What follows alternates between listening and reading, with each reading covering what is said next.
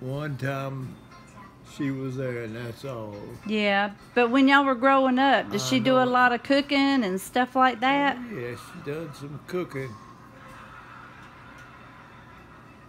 She would stand in the George Owens house over there. Yeah. On the porch and call out down to the store for Clarence. Because he was up running. Uh-huh.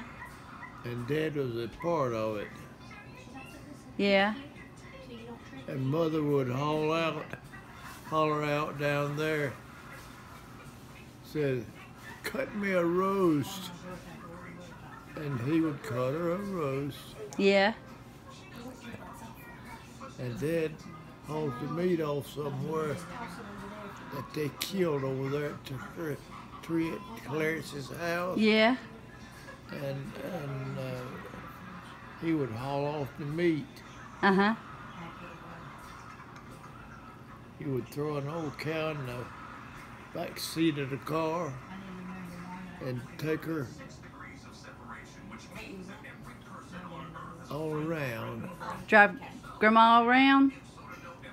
Take the cow around. Oh, the cow around. Yeah. I thought you meant take Grandma around. No, Grandma Morrison. She wasn't. So I know she liked Pepsis too. Uh-huh. Cause at one time when them mush people that was on the route would come in and turn in their money, well, Dad would give her the pennies in it. Oh. And that's what she kept us good in Pepsis. So that's where I get the Pepsis from, and you get the Pepsis. Didn't you say she did that one time for your class or something? No. I thought she used those pennies for something with your class one time. Well,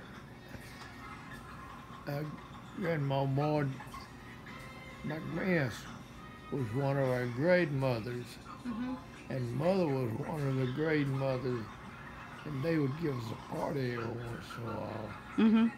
Because Mother did like to party. Did she? Yeah.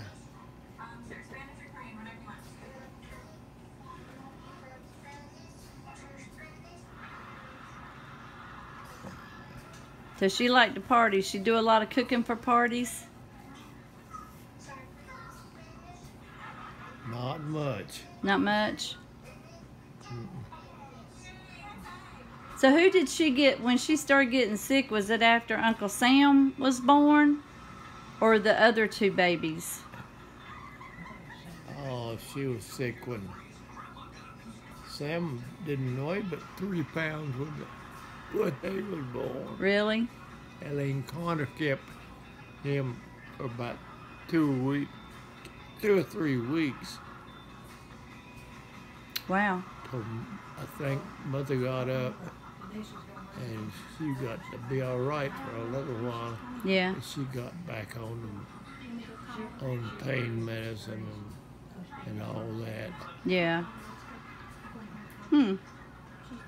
I just got thinking about that because we always knew Grandma Doolin, but we never knew her, you know, Grandma Morrison, and that's the reason I was like, gosh, I want to hear some stories about her. Because I knew Grandma Doolin real good. One time, Dad and C. Asbury was cleaning up a new ground over there behind Max. It was blank then, just new ground. And him and C. Asbury was down there cleaning it up. And Dad had a tractor, and he had it over there. He hooked that tractor, that stump or snag, and pulled it down on him. Ooh. And C carried him to the hospital. Yeah. Carried him up to the truck, put him in the truck, and took him to the hospital. Wow. All the way to Concord? Mm-hmm. Wow. Did he break some bones? No, he didn't break any bones. I don't think. I never knew it if he did. Yeah. I know one time I was chopping stove wood. That's that light wood you cook in the stove. Uh-huh. Put in the cooking stove. And I was chopping stove wood. I was splitting it. And I wasn't doing it right or something. I just threw the axe down and went running off down there, and he said, "You better come back or you'll be sorry."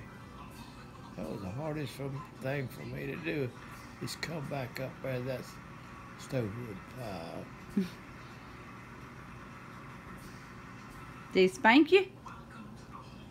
No, Or he didn't just made spank you me. he just made you start cutting Yeah. again? I think he showed me how to split it. Oh.